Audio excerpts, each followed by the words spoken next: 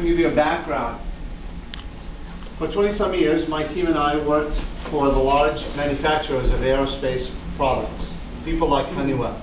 And for 20 years, we repaired these parts that Honeywell made. So the customer would come in for the repair, and we would watch the customer walk out in frustration, not wanting to do business with us again, and yet they would come back time and again, simply because there were not very many alternatives out there. Well, just recently, my team and I conceived of some simple changes to the business model and to the technical process of repair that would, in fact, yield some powerful changes from the customer perspective, give the customer real access to an alternative, and, in fact, save them hundreds of thousands of dollars. And my team and I, therefore, formed the corporation to actually effect that solution. So who are we? We're Qualified Technologies. We are a repair center. We repair aircraft-based components.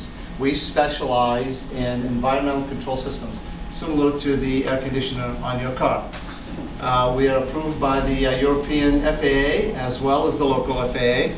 We work on just about any kind of aircraft that includes military.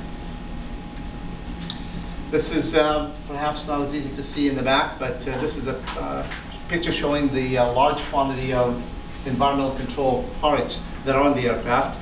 On the bottom there are pictures of some of the some specific components, and underneath there is the addressable market for each one of those products, as far as we're concerned. So how does this market work? This is a very large market, as you know. There's over 17,000 aircraft out there right now, not counting the military. And we're expecting to double that in about 20 years. Now, it took us over 60 years to get to the 17,000 aircraft, and we're going to double it in 20 years. That's what I call fast and powerful growth. The repair business is about $40 billion, and the ECS portion of it is about $3 billion, so it's about 8%. Now, of that $3 billion, what is our market share? Our market share happens to be what we call the third-party provider. It's about $1 billion, 980, arguably a little bit more, a little bit less. We are trying to target, obviously, the OEM, simply that's because we know that's where the customer's pains generally are generated. They certainly have problems here as well. So what is the market? The market is essentially made up of about 12 players worldwide. Those 12 players, 3 of them are the original manufacturers, the Honeywell, the Airbus, and the Hamilton Sundstrand, or United Technologies. The existing repair centers have been in place for 20 to 30 years. They're not no modern, nor are they very competitive. And that's essentially where we could be very strong. Comair, just an example, most of you know it as Delta. Comair essentially had a choice of a whole bunch of people that they can do business with, including their own people. Instead, they send the stuff to us. Sign a long-term agreement with us to do the work. Why are there so few people? This is a very powerful niche market. If you don't have the contacts, if you don't have the suppliers, if you don't know how the process works, if you don't know how these parts, where you're going to get these parts, you might as well not play. That's where we are. It's barriers to entry. Not very many people come in there. So what does the customer think? We physically went out and talked to the customers. I talked to the customers personally. The guy says to me, I want people that can do things quickly. I want people that can do it cheaper. I want people that can do it consistently. That's what the customer wants. That's exactly what he said to me. Exactly what we did. Our simple, powerful solutions to that, in fact, yielded faster turnaround, probably half the time that the market is giving. That's a total unfair advantage. Very few people can capture that kind of an advantage. Predictable pricing. We change our process. We know what parts we're going to change beforehand simply from historic data. Therefore, we can actually predict what it's going to cost us and consistent performance. We are a metrics organization. We're driven by numbers. People's whims don't really matter. Our company is built up so far with 6 primary investors, an SBA loan that we personally backed, and about $1.4 million so far. We started operations in 2005. Our principals are over 100 years of experience. There's about 6 of us in there. Most of it is customer contacts. That's myself. If you haven't figured it out by now with the white socks, I'm an engineer. Most of my years have been spent on the shop floor. Why is that important? Because when I go talk to a customer about a problem statement, that customer knows that my answer is shop floor. I've actually touched hardware. There's my hand, there's my fingernails, there's dirt there. These guys know who I am and they know what I'm going to do. That's why it's so important. But in addition to being an engineer, I've also ran businesses before. I ran a repair center before, doubled the sales. Helped companies like Hamilton Strand evaluate acquisitions.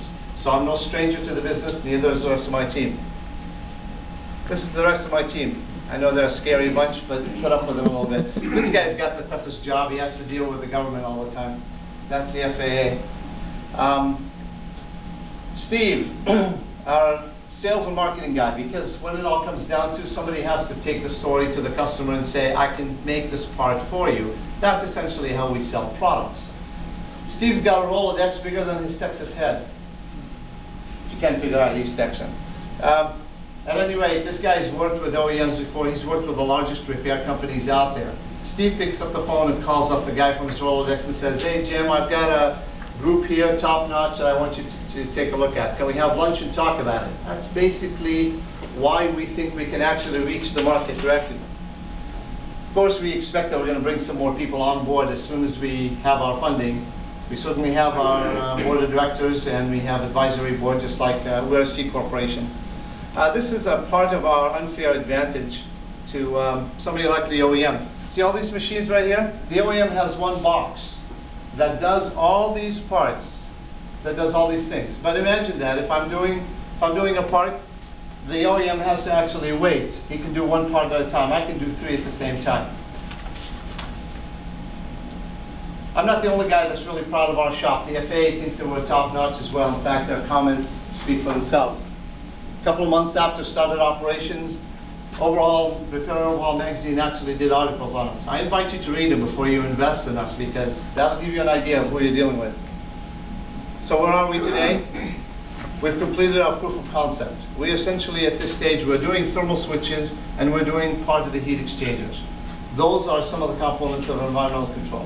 I'm looking for money so I can finish up the heat exchangers and introduce valves. Lots of dollars in the valves business. There's more valves on an aircraft than there's passengers. Each one of them for $3,000. What are we looking for? We're looking for about $500,000. Most of that is going to be in hard assets, equipment and tooling. Our sales projections based on that number. This is where we are today. You can see where our break-even point is, and you can see essentially it's a very modest, slow growth. This is where we would be with that additional money. We buy machinery to do valves and additional heat exchangers. We start doing 737 aircraft. You know how many of those there are? 8,000 of those worldwide. We have a faster time to break even, and we actually accelerate quicker. Incidentally, this is $2 million worth of sales a year is not a bad thing, and of course that's about 30% profit. How do we get there? Well, customers told Steve and myself directly, start doing 737. I've got parts waiting, I want to send them to you. They are actually anxious for us to send them parts.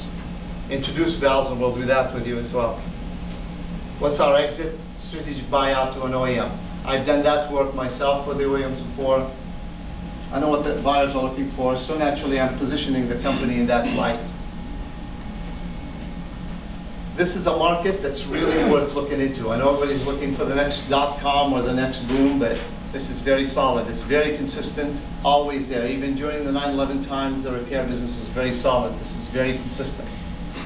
Here's a company you can actually go match up and look at it. Started in 2000 with $400,000. Their sales in 2004 were $10 million. Similar market, similar challenges, similar establishment. In fact, I expect ourselves to do better because we have fewer competitors than they do, and we have slightly larger market. Large markets, tight, controlled, few players. This is us. We're looking for a financial partner. Thank you for your time. let's have some questions. So just real quick, the deal terms again are, what's the raise and what's the? We're looking for 500,000. How much for the company? That actually, I believe that's probably a little early for a conversation, but we have an established valuation of about $3 million today. Okay. We've sold shares on that. So. 15%. I wasn't trying to trick you. I was just. No, that's why I answered it. Okay. I'm pretty straightforward on most of my answers. I have two questions that aren't related, but first of all, if I understood correctly, the $500,000 was going to be used primarily for equipment purchases? Yeah, about half of it is going to be for machinery. We're going to buy